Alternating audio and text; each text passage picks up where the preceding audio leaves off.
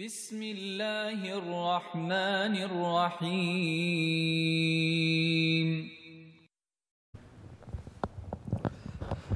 بسم الله الرحمن الرحيم الحمد لله رب العالمين والصلاة والسلام على أشرف الأنبياء والمرسلين سيدنا ونبينا محمد وعلى آله وصحبه أجمعين ومن تبعهم بإحسان إلى يوم الدين أما بعد فأعوذ بالله من الشيطان الرجيم بسم الله الرحمن الرحيم ولتكملوا العدة ولتكبروا الله على ما هداكم ولعلكم تشكرون صدق الله العظيم. Respected brothers and sisters in Islam, Assalamu alaikum wa rahmatullahi wa barakatuh. Alhamdulillah that this Mubarak month of Ramadan, it passed by so swiftly and so quickly. And these are those moments that we have to sit and reflect about what the whole objective was. What did we actually achieve? What did we do? What did we accomplish? And this is something very important for us to take into consideration, is that Allah subhanahu wa ta'ala does not do anything and does not command us anything that doesn't have a purpose. The entire deen is a purpose. Salat has a purpose. Fasting has a purpose. The Prophet ﷺ so beautifully in one hadith says that كم من صائم ليس من صيامه إلا الجوع وكم من قائم ليس من قيامه إلا السهر. This hadith is a point of reflection. It's a point for us to understand that nothing in this religion and in our deen, because it's divinely inspired, is not something that a person just made up. What's the objective? Why, if religion was made by people, why would people want to keep themselves hungry? It doesn't make sense. If you make things up, you want to do it that it's like fun, you know? Like you see cults and these man-made religions, they do things that they take people's money. They don't give money to others. They take women to themselves and they, exploit people. Religion doesn't teach that. You sleep more, you don't sleep less. It's things that benefit the nafs. It's not things that go hard upon the nafs. So there's an objective, and here the Prophet ﷺ is saying, كَم مِّن صَائِمٍ لَيْسَ مِن صِيَامِهِ إِلَّا الْجُوعِ. How many a fasting person fasted the month of Ramadan, but he didn't get anything from his fasting but hunger? Just think about that. In other words, this whole month of Ramadan passed, is the objective only that us to go on a diet for 1 month and then remain hungry at the end, and then Eid day is there and just start eating and making up for all the 30 days you missed out? Even though the Prophet ﷺ told us that these days are days of happiness. These days are days of eating. These days are days of festivity. These are times to spend time with your families. Some of the children were playing in the house of the Prophet ﷺ.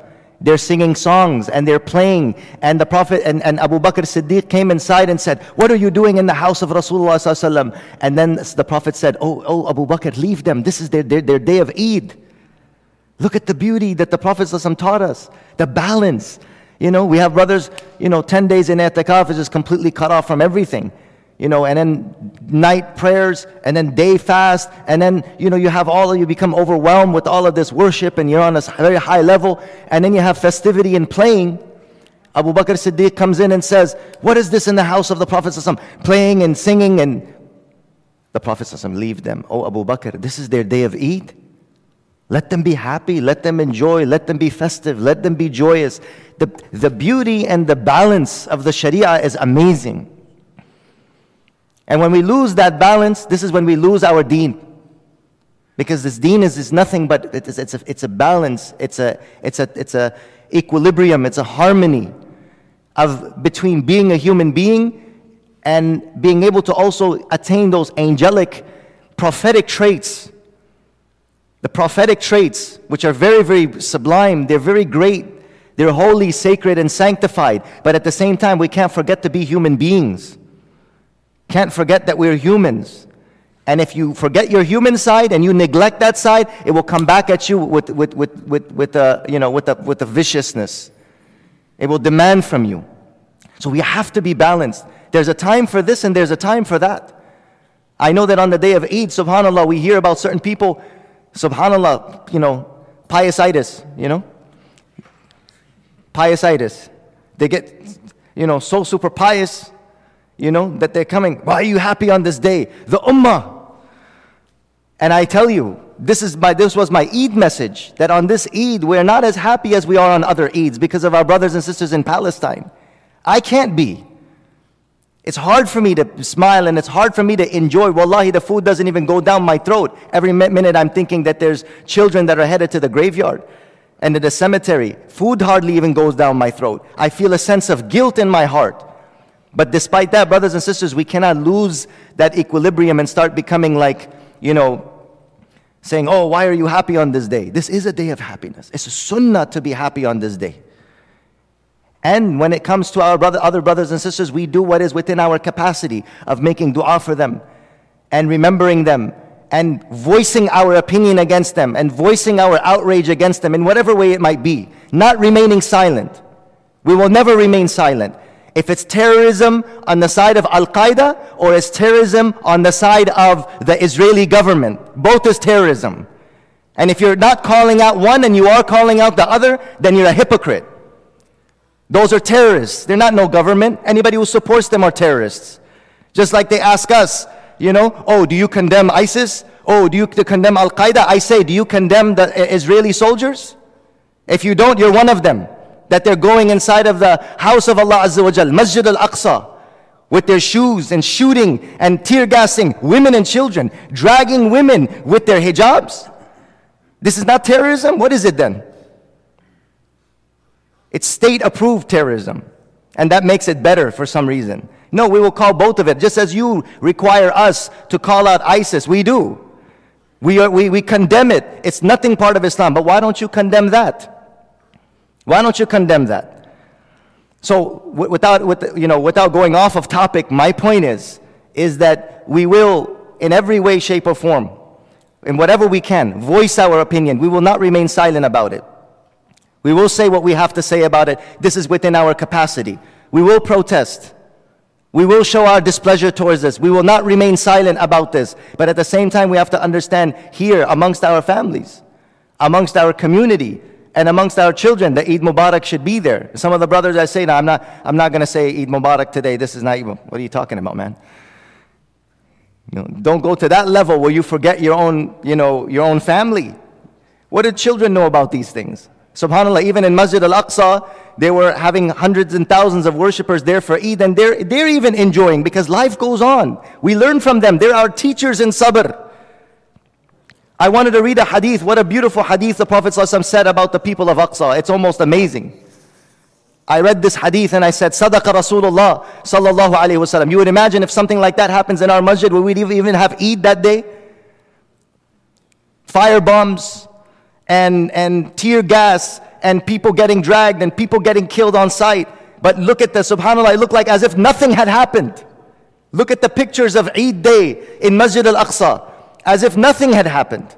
And look at, this is the hadith. They are our teachers, brothers and sisters. We learn from them. We learn from them sabr.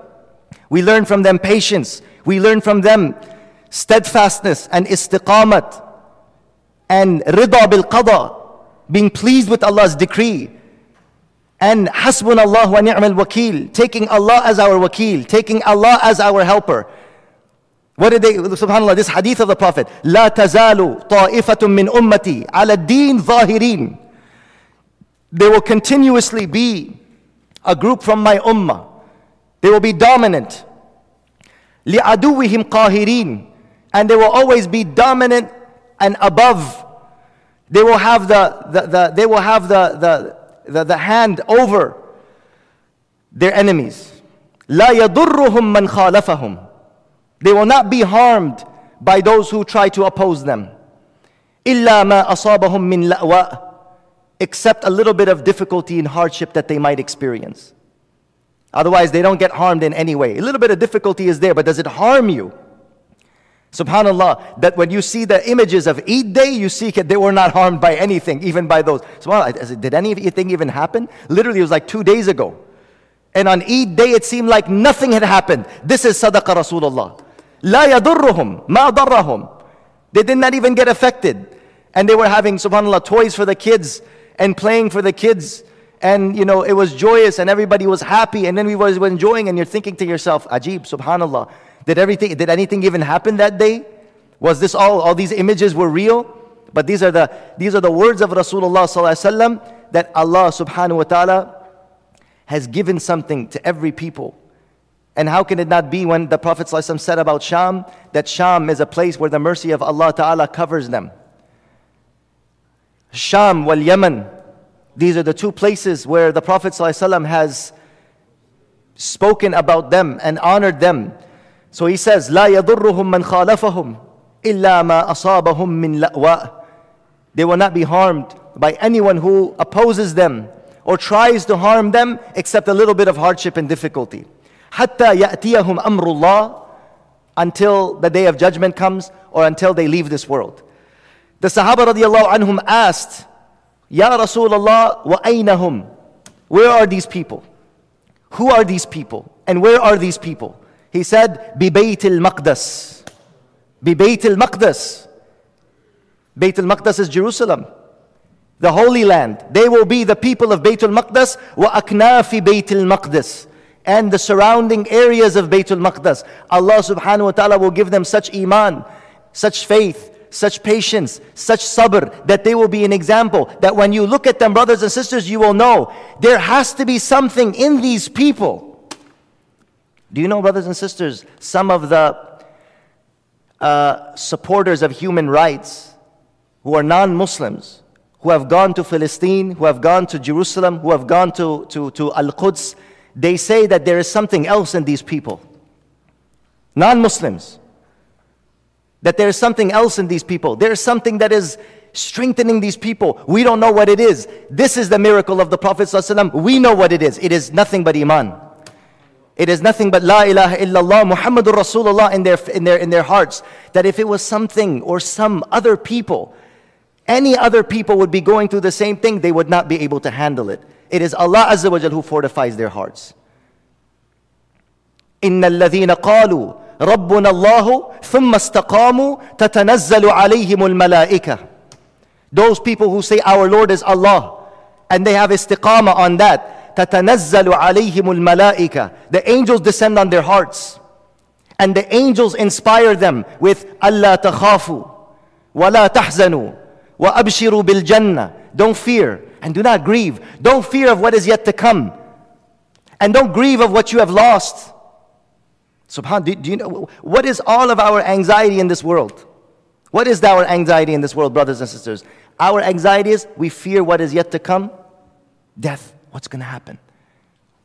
We fear what is yet to come, and we grieve over what we're going to lose. When the angels descend on the hearts of those people who stay firm on their iman, after they have steadfastness, they said, this is my deen, this is Islam, the world can go wherever it wants to go. I'm not going to leave this. La ilaha illallah Muhammadur Rasulullah, hasbunallah wa ni'mal wakil. This is what it is, even if I have to give my life. When you have that attitude, then what happens? Allah strengthens your heart. In what ways? La takhafu. You're getting this whispering in your ear. La takhafu. Don't fear. Wa la tahzanu. And don't grieve. Wa abshiru bil jannah. And glad tidings of paradise. الذي كنتم توعدون نحن أولياؤكم في الحياة الدنيا وفي الآخرة. Allah and His angels, they are making this announcement. We are your protectors in this life and in the hereafter. How is it possible for people to do this? Some of these, like I said, human rights, journalists and these people who gone there, they said, it's astonishing. It's astounding. What is this? How can you do this? How can you accept such humiliation? How can you be treated like this? How can you allow this? How can this go through? How can you not, be able to, run away? And it's because iman is in their hearts. There's one word, iman. That's it. And when a person is at that level of iman, and they have that istiqamah upon iman, then Allah subhanahu wa ta'ala sends the angels to fortify those hearts. Do you know who the angels are? Angels are the one who was sent in the battle of Badr. Angels were the ones who were sent to the prophets. Angels were the ones who were sent to Musa alayhi salam when the ocean was being split apart. Angels were the ones who were sent in the battle of Uhud. Angels were the ones who fortified the prophets. Angels were the ones who fortified all of the awliya of Allah from the beginning of time to the end of time. Angels were the ones who destroyed armies. Angels were the ones who destroyed Ad and Thamud. Angels were the ones who destroyed all of these wicked people. Angels are being sent upon your heart, on the heart. How can you now not imagine that one child or that one Philistine woman can stand in front of an entire army? It's not out of the question. This is miracle in front of our eyes if we will only see it. Sometimes we tend to focus only on the negative aspects of something. When we see it, we said, oh, how sad it is. See, it's always Muslims that are suffering in the world. Yes, they are suffering. But how are they dealing with their suffering? Do you see anybody committing suicide? SubhanAllah, a guy over here loses his job and he goes and he kills himself in the whole post office. He kills himself and before killing anybody else. Why? Because I lost my job or I got an F on my exam. And here, bomb falls on his entire family. Hasbunallah wa ni'mal wakil. What is this? Why are you looking at the negative? Allah is showing you what is the solution to all the problems. It's not money. This person has all the money. This person has all the comfort. He has his social security. He has as much, this and that plan and this plan. And he loses his job and he loses his mind. But these people, what is it that they're not losing their mind? What is it that they don't lose their hearts? They don't lose themselves. There can be nothing but something that is not from this world. It's something that is not from this world, my dear brothers and sisters. When you look at those images, take ibrah. When you look at those images, don't become negative. لا تهنوا ولا تحزنوا وأنتم الأعلون. Don't become weak and don't become sad, and you will be dominant. In kuntum mu'minin. لا تهنوا ولا تحزنوا وأنتم الأعلون إن كنتم مؤمنين. Look at the Quran. Is this not haqq? Is this not the truth? Do you need any more proof? Do you need any more of a miracle? This is the miracle. Wallahi, it's a miracle. I was like, when is this picture? This is Eid? It's like nothing happened. They don't even care. They say, come and firebomb us again. Do it again. We're ready to do it again. You did it to us. We're ready to do it again. You bombed us, bomb us again. We're not going to give up. These places where they go to bombard, this is the words they use. We'll bombard them back to the 7th century. What kalam is this, brothers and sisters? What rhetoric is this? What word is this? Is this what gives you people meaning? Does war give us meaning? Does it give you purpose in life to oppress? Does it give you purpose in life to destroy? We'll bomb you to the 7th century. Those same people who said that 20 years later, they're walking out with all of their troops. After 20 years or after 30 years, they say, we'll bomb you back to the 7th century. Who did they send back to the 7th century? The people who are in the 7th century, they're always going to stay there. They ain't going nowhere. How are you going to bomb people from back to the 7th century when they're there already and they ain't going nowhere? So keep it bringing. We'll keep on bringing kids in the world for that. I mean, what the point is that people don't understand is this thing does not give us purpose. We are a family in humanity. We are a family in humanity. War should not be the thing that gives us purpose. This is the concept of, New York Times best-selling author Chris Hedges has a book written. War is a force that gives us purpose. War is something. Why does that give you purpose? Why doesn't compassion give you purpose? Why doesn't fairness and equality give you purpose? Why doesn't, compassion and mercy give you? Why is this something that gives us? This is what should give us purpose. Love for humanity should give us purpose. Helping one another should give us purpose. If we could all live together in Philistine and all of them, if they wanted, they could have. But there's this evil qualities and shaitanic influences there. That it's war and it's discrimination and it's oppression and it's persecution that makes us feel good and it gives us purpose. That shouldn't give us purpose. Compassion and mercy and living together gives us purpose. SubhanAllah, under the Khilafah Uthmaniyah, the Jews and the Christians, they lived in so much peace. There was protection, there was love, there was everybody living together. It doesn't have to be, oh, we're the ones in control. No, we all live together. We all worship together. They had, the birthplace of Jesus Christ, and the synagogue and the Wailing Wall and the subhanallah Masjid al-Aqsa, it was all there and everyone shared it and everyone had love. Why can't it be there? Because there is this shaitanic influence. And I also want to make this announcement, that this is what we are for, that everybody should be together just like they always were together from the time of Umar ibn al-Khattab. From the time of Umar ibn al-Khattab, where he went into Baytul Maqdis, he did not destroy any of the churches. He went into Baytul Maqdis, he did not destroy any of the synagogues. This is our tradition. This is the tradition of Khulafai Rashideen, that we live together. He went inside the church of the sepulchre.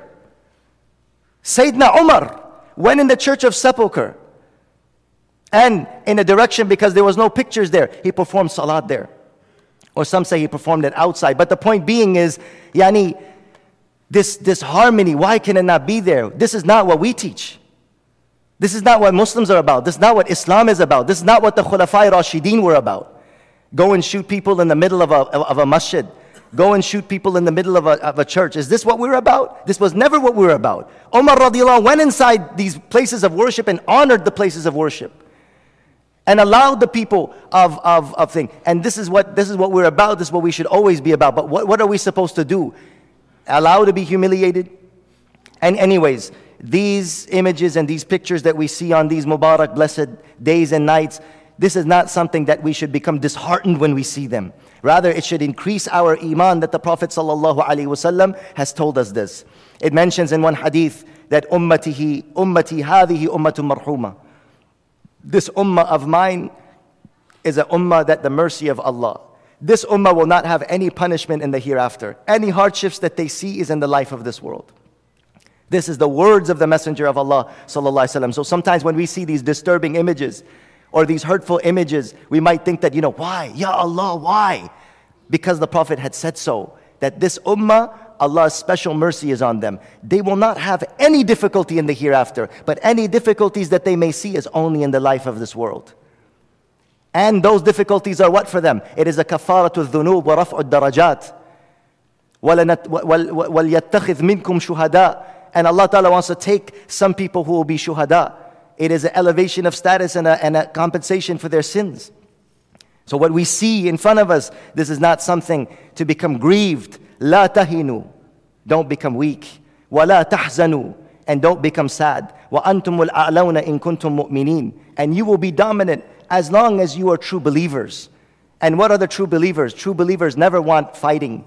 They never want war. They never encourage terrorism. They never encourage hurting and desecrating of the holy places. They never discriminate against people or hurt people because they're not of the same faith. Whether they are Muslim who do this, to try to hurt other people because they're different in faith, or they're non-Muslim who do this, we don't support that. But what we do support is that we should always defend those who are the persecuted ones and those who are the oppressed ones. And we make dua for them on this Mubarak day of Jummah. Allahumma ansuri al-Islam wal-Muslimin. Allahumma ansuri al-Islam wal-Muslimin fi mashariq al-ardi wa magharibiha ya Rabb al-Alamin. Allahumma ansur ikhwanana wa akhwatina al-mustad'afin al-mazlumina fi Filistin. وفي شرق تركمانستان وفي يمن وفي أفغانستان وفي الشرق والغرب والشمال والجنوب وصلى الله تعالى على خير خلقه محمد وعلى آله وصحبه أجمعين.